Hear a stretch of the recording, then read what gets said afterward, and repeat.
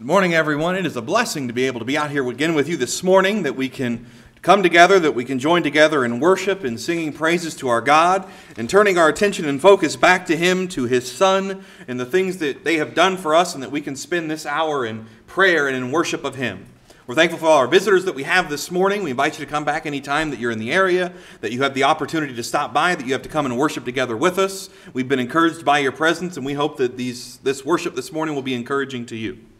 If you would this morning, start out by opening up to Revelation chapter 14.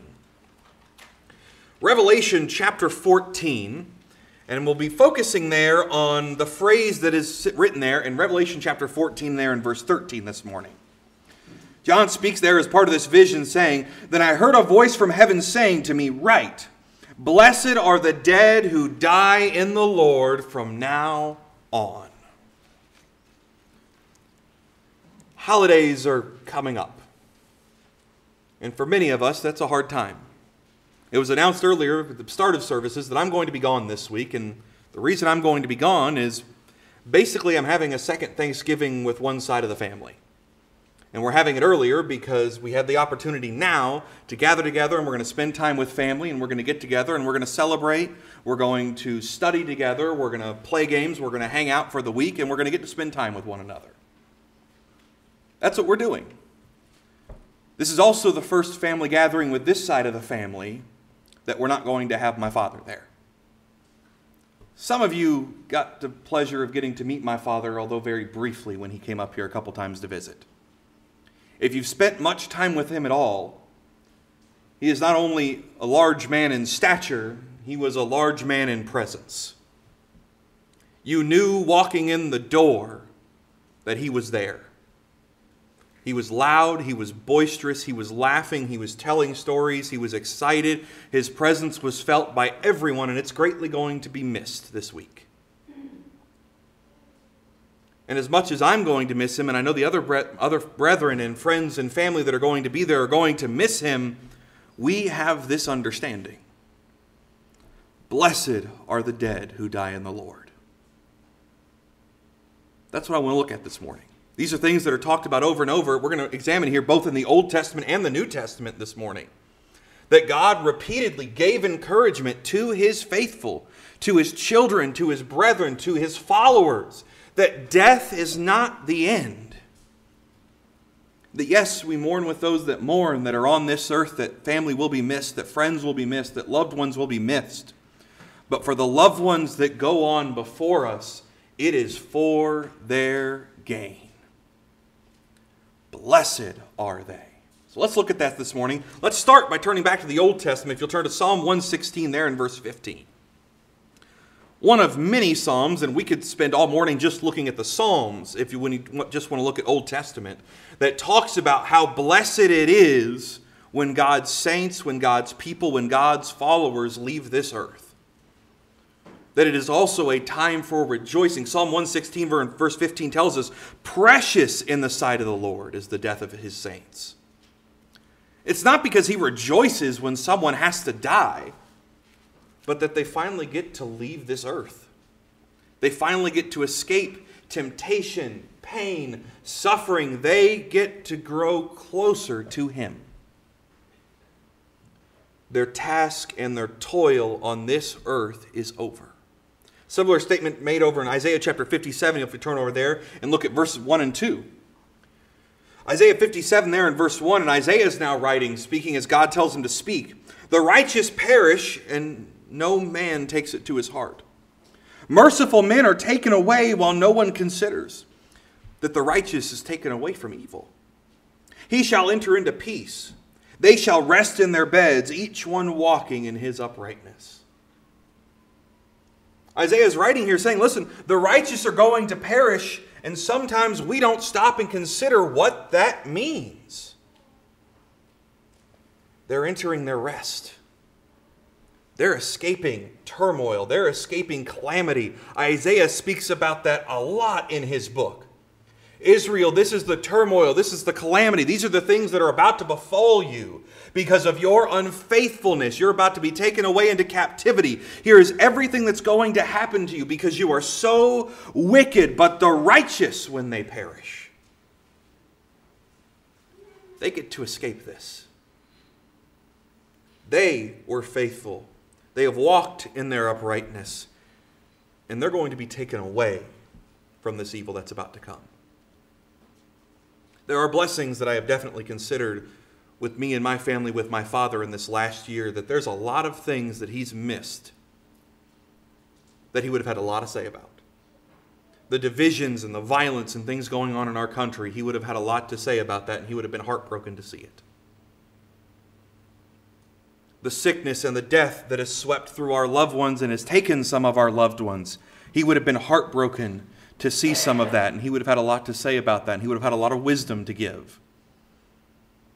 Even in the last year, I've missed that, hey, I haven't had my father. I've had a father-in-law that is now a new father, but I haven't had my father in the first year of my marriage to go to advice for. But look at everything that he's gotten to miss that's on this earth that's even happened in the last year. And he's resting in peace. He got to avoid this. He didn't have to worry about this. He didn't have to worry about having no immune system with the leukemia that was taking him away. That, hey, my mom just now has COVID-19, but ultimately our prayer is, yeah, she's pretty healthy. She's probably going to be fine. Right now, she just feels like a bad case of allergies. If my father had gotten something like that, it would have probably been a death sentence. Mom would have been in turmoil this entire year, worried about him, that he's in the home and he could catch something so easily, and it would pretty much be a death sentence for him. He got to escape watching his wife possibly going through all that this last year if he'd have been alive. God's promise is the righteous get to leave that behind. It's gone. Similar case over in Luke chapter 16. I recognize this is in the New Testament, but it's still under the old law. When we pick up in Luke chapter 16, and we're looking there as as Christ is talking about the rich man and the Lazarus. He's talking about what happens to the dead when they die right now under the old law. This is the situation that awaits people, and here's the situation that awaits those that are righteous, and here's the situation that awaits those that are unfaithful. When you pick up there in Luke chapter 16, there in verse 19, Jesus says, there was a certain rich man who was clothed in purple and fine linen. He fared sumptuously every day. But there was a certain beggar named Lazarus. He was full of sores, who was laid at the gate, desiring to be fed with the crumbs which fell from the rich man's table. Moreover, the dogs came and they licked his sores. So it was that the beggar died, and he was carried away by the angels to Abraham's bosom. But the rich man died and was buried, and being in torments in Hades, he lifted up his eyes and saw Abraham afar off and Lazarus in his bosom. When you skip on down to verse 25, he says, But Abraham said, Son, remember that in your lifetime you received your good things. Likewise, Lazarus received evil things, but now he is comforted. Lazarus was evidently a faithful man. He believed in God. He worshiped in God. He served him as best as he could, and calamity fell upon him. I don't know what his entire life circumstance was, but by the end of his life, he is covered in sores. He is dying from sickness and disease. He's dying apparently from starvation because he just would be satisfied with the crumbs from this man's table. And he's not getting the mercy, he's not getting the love, he's not getting the help on this earth. And sometimes even God's faithful people pass away that way on earth. But he's more blessed in this situation now than he ever was in his lifetime. He's in Abraham's bosom. He is being taken care of by God. Now he is being comforted. Blessed are the dead. They are promised comfort when they leave this earth. That was the promise under the old law. It was reiterated over and over and over again. If you are righteous, if you follow Moses and the prophets, if you follow God's word that he has revealed to you and how to serve him faithfully under the old law. No, there was not a baptism for the remission of sins, but there was still ways that God told his people how to be faithful. This is the promise of comfort that you will receive. And when the rich man, who, when you finish off verse 25, is being tormented, because evidently he was not faithful, when he shows concern for his family members that are still on the earth, let me go back and tell them. And Abraham tells him, no, that's impossible. Listen to his answer in verse 29. Abraham said to him, they have Moses and the prophets. Let them hear them. But he answered, no, Father Abraham. If one goes to them from the dead, they will repent. But he said to him, if they do not hear Moses and the prophets, neither will they be persuaded they will be persuaded though one rise from the dead. The promise under God's old law is the same as in Revelation 14. Blessed are the dead who die in the Lord. Wonderful is the death, and precious is the death in his sight of his saints, of his followers. They get to escape what is coming. Ultimately, he says the dead are going to await that judgment day. When you turn over to 2 Peter chapter 2, there in verse 4, read there along with me. 2 Peter gives a little bit of a description of what's going to look like and what God is doing to those that are dead and are dying. 2 Peter chapter 2, if you'll back up there, actually verse 3, and then we'll read verse 4. It talks about the idea that here's these false teachers, here's these prophets, here's those that are teaching false doctrine. By covetousness, in verse 3, they will exploit you with deceptive words. For a long time their judgment has not been idle, and their destruction does not slumber. There is a day coming when they will be judged, everyone, for what they have done on this earth. Verse 4, for if God did not spare the angels who sinned, but cast them down into hell and delivered them into chains of darkness to be reserved for judgment, and did not spare the ancient world, but saved Noah, one of 8 people, a preacher of righteousness, bringing them from the flood and on the world of the ungodly. Continues on and talks about this idea, God is saving those for judgment day. He has done this for angels. He has done this for those that have died that are faithful. It's a description we get in Luke chapter 16. Here's basically a waiting place. It's borrowed from that word Tartarus. It's a waiting place for judgment. When the unfaithful die, they're going to be in torments, and they're going to be in pain awaiting judgment day. The faithful, when they die, are given immediate peace.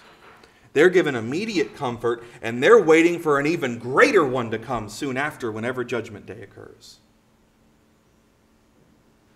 That's where the loved ones that probably every person sitting here this morning can tell us of some family member of theirs, of some friend of theirs that has passed on. The faithful of those we can take comfort in, that they're blessed and they're taken care of. When Jesus speaks to the thief in Luke 23 there in verse 43, and he tells him, truly I say to you, today you will be with me in paradise. Today you'll be with me where Lazarus went. Today you will be in Abraham's bosom. You will be awaiting going to heaven for all of eternity. And until then, you will go with me and you will be comforted. Jesus went there as well. When we go over to Acts chapter 2 and verse 27, sometimes we think of that word Hades, and depending on your translation, you may get a slightly different word. But that idea of Hades, that idea of Tartarus, that idea of here's this waiting place that we go to after we die, Jesus says, I went there too. In Acts 2 and verse 27, when Peter's preaching the first gospel sermon, and he's quoting David here, and he's talking about what Jesus has gone through, and this is where they go. Part of David's message there, and even part of it is a prophecy about Christ. Acts 2 and verse 27, you will not leave my soul in Hades, nor will you allow your Holy One to see corruption. That Jesus went to Hades. He went to that waiting place. He was there for a couple days. Then he came back. They had an understanding, even under the old law, that there is a place we go after death, awaiting some judgment day. There is a place that Jesus is going to go, the Messiah is going to go. It's going to be temporary, but there's a place we're going to go, and it's not a permanent new home. All of us will go there, and you will not forget us there for all of eternity. It's temporary. Then, when Jesus comes back, we'll go to heaven. Just as he did in Acts chapter 20 and verse 17. Makes a distinction there in John chapter 20 there in verse 17. Okay, Jesus first, when he died, went to Hades. But after he came back, notice where he ascended to. There's a distinction there. Different words are used there. John 20 and verse 17, Jesus said to her, "Do not cling to me, for I have not yet ascended to my Father. But go to my brethren and say to them, I am ascending to my Father and your Father, and to my God and to your God." I've not gone to heaven yet. I went to that waiting place. I went to Abraham's bosom, where the thief on the cross, where Lazarus, where so many faithful that have died in the Lord are waiting. Soon I'm going to my Father's side. That's what we know about what happens to the blessed, what happens to the dead that die under the old law. Then we get to the new law, and now we have more information. That's part of John's message there. It's part of God's message there in Revelation 14 and verse 13. Blessed are the dead who die in the Lord from now on. It's not that they're going to be better off than those who died under the old law. We now have even more assurances and more information about what awaits us after his faithful die under the new law. Turn with me to 2 Timothy chapter 4. Over in 2 Timothy chapter 4 there in verse 6, Paul talks about this, and we'll look at a few of Paul's passages. But if you turn to 2 Timothy chapter 4 and verse 6 there, Paul talks about this idea of what's coming after he dies. Paul's attitude when it comes to death is, I'm already being poured out as a drink offering, and the time of my departure is at hand. Sometimes when you talk about death, and when we hear people talk about death, they talk about it as if it's the end. That nothing else comes after, or this is the end, there's nothing else you can do, there's nothing else to look forward to, this is the end. Paul looks at it as, no, I'm leaving to go on a journey to a better home. Death is really the beginning. My time on this earth is but a vapor, it's a pit stop. Now I'm departing and I'm going to go home. Peter has the same attitude. If you turn back to 2 Peter chapter 1 there verses 14 and 15. 2 Peter chapter 1, pick up there in verse 14 with me if you will. Knowing that shortly I must put off my tent, just as our Lord Christ Jesus showed me. Moreover, I will be careful to ensure that always you have a reminder of these things after my decease. Shortly I'm going to depart and give up my temporary home, my temporary tent on this earth.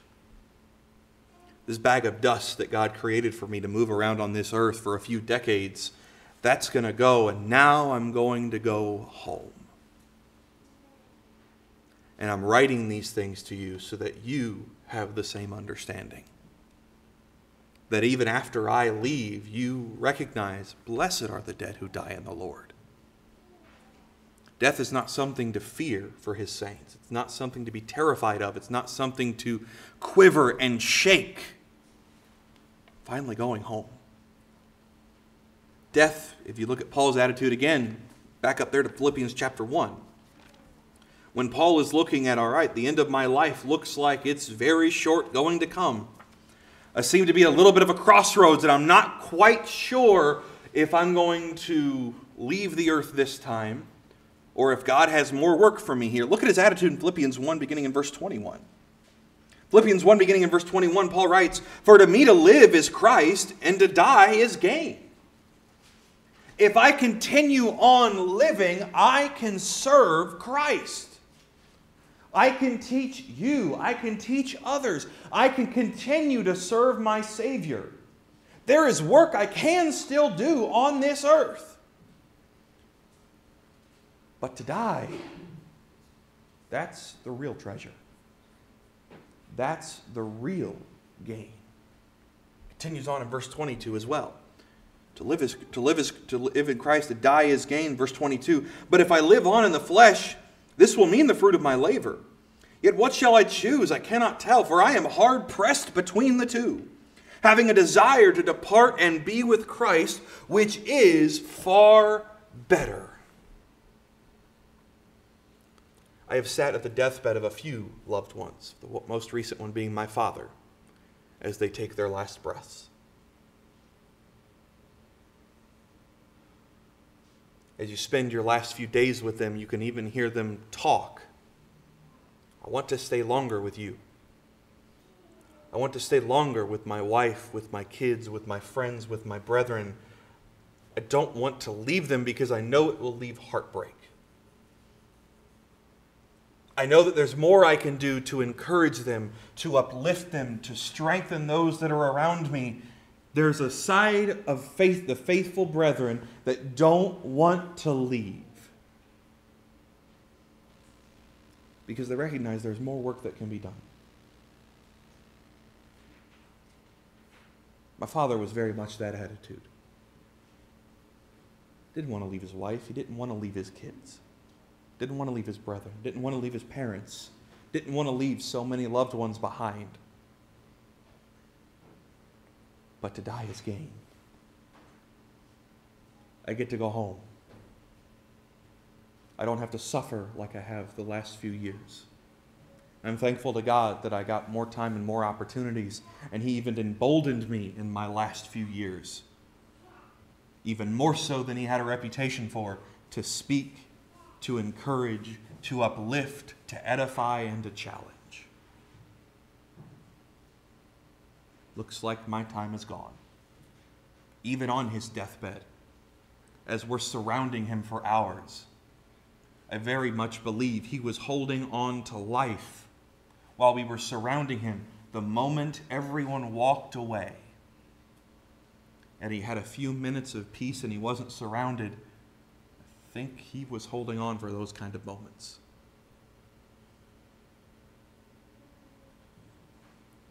Everyone's not standing around me anymore. I can take my last breath. I can have some peace. I can pass on. Yes, our loved ones want to stay behind with us, but to die is gain. There's so much more awaiting me. We studied that 2 weeks ago.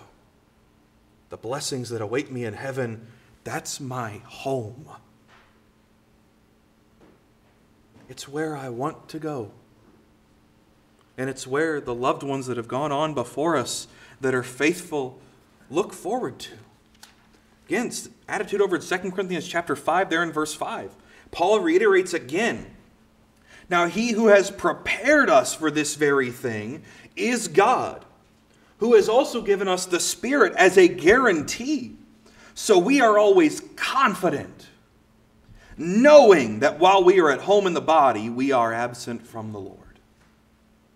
For we walk by faith and not by sight. We are confident, yes, we are well pleased, rather than to be absent from the body and to be present from the Lord." It's the kind of faith I have seen in so many brethren. I've seen in my father. Many of you have seen in your loved ones. I have an unshakable faith of knowing what awaits me. That yes, I do have a home on this earth. I do have loved ones. I do have friends. I do have family. But this isn't my real home. Moth, rust, time destroys what's here. Even my loved ones that are on this earth will not be here forever. God's faithful understand this. We have sufficient and plentiful evidence to know this world is not my home. It's a temporary dwelling place, and to go home to God is far, far better. Blessed are the dead who die in the Lord. It's time to go home. They understand, we studied even some of these things a couple weeks ago, that when I get to go home, I get access to the tree of life again. What we lost access to in Genesis chapter 2, finally we get to return to this. When you read some of the commendations there and the challenges there in Revelation 1, 2, and 3 that Jesus has for some of those churches there in Asia, look what He has His commendation for in Revelation chapter 2 there in verse 7 to Ephesus. "He who has an ear to hear, let him hear what the Spirit says to the churches. To him who overcomes, I will give to eat of the tree of life, which is in the midst of the paradise of God. His commendation there to those brethren is, brethren, hold on just a little longer. Be faithful. Be strong. Take these assurances. Very soon, if you are faithful, you die in that situation, you could eat of that tree. He opens up the letter to those churches with that promise, and he ends the letter with those promises. If you turn over towards the end of the chapter to Revelation 22, there in verse 14. Revelation 22 and verse 14, his promise for those brethren and for us today. What awaits us in heaven? Verse 14 of chapter 22, blessed are those who do his commandments, that they have the right to the tree of life, and they may enter through the gates of the city. This becomes your new Eden. This becomes your new home, and even then it's probably going to be better than what was on this earth beforehand. You get to come back to God's presence. You get to look forward to the fact that you don't have to face death ever again. Revelation 2 and verse 11. Again, a commendation to brethren in Smyrna who had already lost loved ones. They had lost brethren due to torments and trials and persecution. God gives a promise and an assurance again. Verse 11 of chapter 2. He who has an ear to hear, let him hear what the Spirit says to the seven churches. He who overcomes shall not be hurt by the second death. He's not talking about you won't die again, although there is that promise. No, if you want to know what the second death is, look at 21 and verse 8 of Revelation.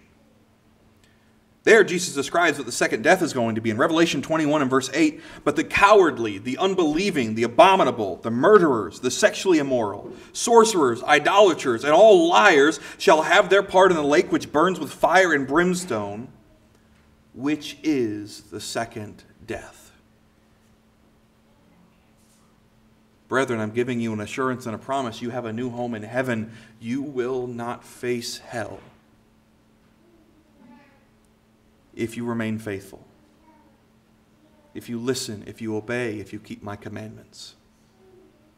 You get to escape the temporary pains and consequences of this earth, and the eternal ones you get to completely avoid. His promise there again, if you look at Revelation 3 there in verse 5, when he writes to the church at Sardis. 3 in verse 5 he tells, he who overcomes shall be clothed in white garments. I will not blot out his name from the book of life, but I will confess his name before my Father and his angels. You're going to be written there for all of eternity.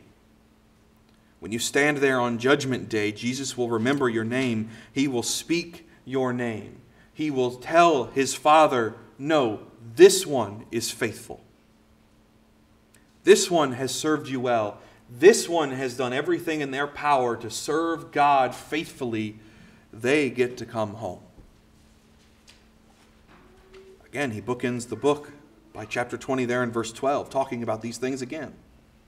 John gives this description of this vision. He says, I saw the dead, small and great, standing before God. And the books were opened, and another book was opened, which is the book of life. And the dead were judged according to their works, by the things which were written in those books. And down in verse 15 it continues, and anyone not found written in the book of life was cast into the lake of fire. The promise is you remain faithful, you obey me, and your name will be there for eternity. Your name will be there on Judgment Day. You want another passage that really talks about this concept about how blessed are the dead? This was a concern for the Thessalonian church.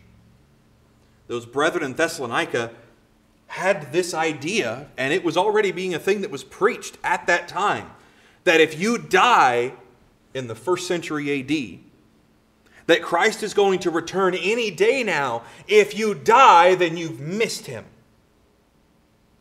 You don't get to go to heaven. They were preaching then the same as some people try to preach and teach today. No, death is the end, and if you die, you've missed it. God understood that this was a thing that brethren deal with, that this is a question that they have. Paul sought to answer those questions as inspired by the Holy Spirit. In 1 Thessalonians 4, beginning there in verse 13, Paul writes, I do not want you to be ignorant, brethren, concerning those who have fallen asleep, lest you sorrow as others who have no hope. For if we believe that Jesus died and rose again, even so, God will bring with him those who sleep in Jesus.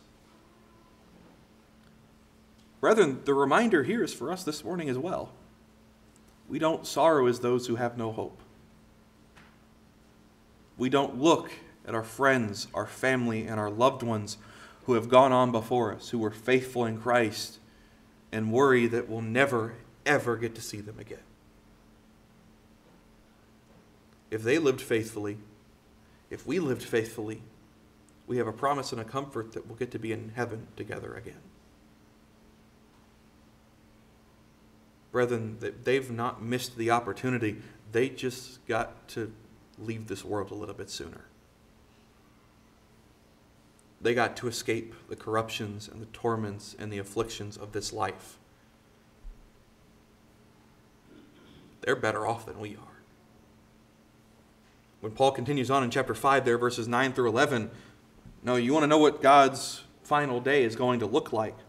Verse 9, beginning of chapter 5, God did not appoint us to wrath, but to obtain salvation through our Lord Jesus Christ, who died for us, that whether we wake or sleep, we should live together with him. Therefore, comfort one another. Edify one another, just as you are also doing. Take heart that death is not the end. Blessed are the dead who die in the Lord. You believe, just as Paul wrote, that Jesus Christ came to this earth. He died for our sins. His soul was not allowed to see corruption, that he was not kept in Hades, but he was resurrected. If God was able to do that, and if you believe that, also take faith that God's not going to forget those who have passed on before us. They're blessed. They served their faithful lives, and they get to await eternity in heaven. And while I am not in a rush to leave this earth, I have a wife that I've been married to just over a year. I don't want to leave her. I do have friends and family and loved ones that I do want to spend time with. I have those that I can still teach, that I can still edify, that I can still encourage. There's still more work I can do for the Christ on this earth. But if his decision is today, your time is up, and I am faithful, then I'm blessed. Then I get to go home. If you want that assurance this morning, there's only one way to get it. You need to be a Christian. If you are here this morning and you are not a Christian, and there is sin in your life, remember that second half of the phrase, blessed are the dead who die in the Lord. If you die today, if God returns today and says, this is it, no more time on this earth, it's time for judgment day, then your life doesn't end in the Lord, you've ended it serving Satan. The promises and the blessings, that eternal home in heaven will not be for you. It's not because God doesn't want you to be there. He's giving you an opportunity, and this may be your last one this morning. So take it. Come forward, confess him as your Lord and Savior. Repent of your sins and be baptized and serve him faithfully however much longer you may have on this earth. And then when you die, you will be blessed because you served him faithfully and you get to await a home in heaven for all of eternity. If you are here this morning and you are a Christian, but you've fallen away, you have gone astray and you have not been serving the Lord, today could be your last day as well. Tragedies, sickness, accidents, anything can strike us at any time. So today, make your calling and election sure. If there is sin in your life and you need to correct it, do it now. whether by praying to God and asking Him for forgiveness or coming forward and confessing something that's brought shame upon God's name, that you want to make it right, that you want to ask for the prayers of the brethren, that you want to be encouraged, we will happily pray with you. We will pray for you. We will encourage you. We will do whatever we can because we want you to die in the Lord as well. I do not wish anyone not to be in heaven that is here this morning. And so if there's any way that we can help you this morning by coming forward, by asking for prayers, by being baptized, whatever the case may be, please come forward now as together we stand and sing the song that has been selected.